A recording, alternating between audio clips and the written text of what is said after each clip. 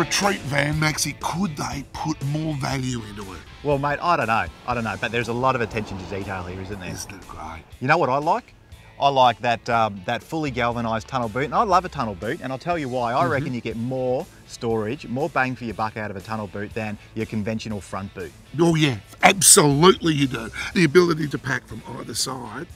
Mate, how often do you find that you can't get into one side? That's happened to me. And it does happen all the time. But mate, Retreat just love that every little bit is thought through. There's a front tap on the Don't get me started about the front taps, mate, because I look at a lot of caravans in my job, and the amount of taps I see on A-frames that are just unprotected and that are just going to get shot peened to pieces. You bet. And of course, so what do Retreat do? 50-cent little piece of checker plate that's bolted on or riveted on, and no more warranty repairs on taps. It comes as standard. We've got a full reversing camera on the back of the van. External shower, Elco load sharing suspension. I mean, this is good stuff. This is quality stuff. But you know what? I reckon there's some good stuff inside that I want to show you. Oh, Should we go? Mate, let's go in. Let's do it. Beautiful. I've got to tell you, mate, I'm not much of an interior decorator. In fact, my wife looks after all that stuff at home. But you kind of step in here and, I mean, even that aqua splashback really grows on you. It's got a really nice beachy feel. But there are some other bits and pieces that really stand out for me. Things like the piano hinges. Yes. You don't get that on every van, but it really does add that extra level of durability. But when you think about it, a piano hinge is such a great idea because, like, we're talking about a cupboard that's going to be open and closed all the time, and it's instead of having 2 points that the hinges hang on, the whole lot is going to take that way. Well, you've got 9 screws right there. Absolutely. Yeah, nice, quiet metal runners. All the drawers have runners. Super smooth to open, not a worry in the world.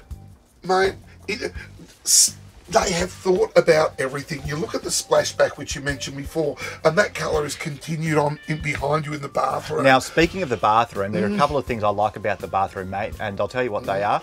Before we go to the bathroom, can I just mention the tap? I knew you were going to mention the tap. You love the tap. Tell me about the tap. Well, I absolutely adore something that is form and function.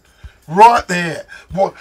So much better than an ugly tap, and you know what? It's high. You can get, if you're making spaghetti, you can put a big bowl underneath that. How did I know you were going to come back to the spaghetti? Well, because we've had it 3 times this week. And of course, and mate, I'm going crazy about this. Drinking water. Drinking water. Absolutely fantastic. And then again, a really deep sink. A sink that you can do the dishes in. Not like a little dinky sink, and often in caravans, because space is a premium, they've got to put a shallow sink in because they've got no room underneath. So bang, you've got a big deep sink. I love it. And the benches are high.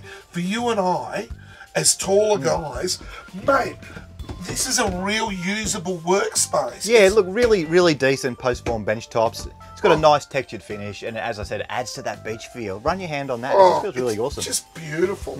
Back to the bathroom. Couple of things I really like. They've maximised the storage in the vanity unit in particular, and it's a very simple solution, mate. All they've done is offset the plumbing just to one side, and that's created all this extra space for cupboards. Yep. Really simple solution, but a little bit of lateral thinking that sort of shows that these guys have engaged the grey matter, thought about, you know, a solution to what is a very common problem in caravans, and that is storage. So the shower, mate, is virtually leak-proof. In fact, it is leak-proof. After all, it's a one-piece fiberglass mould, so no joins, no elastic anywhere.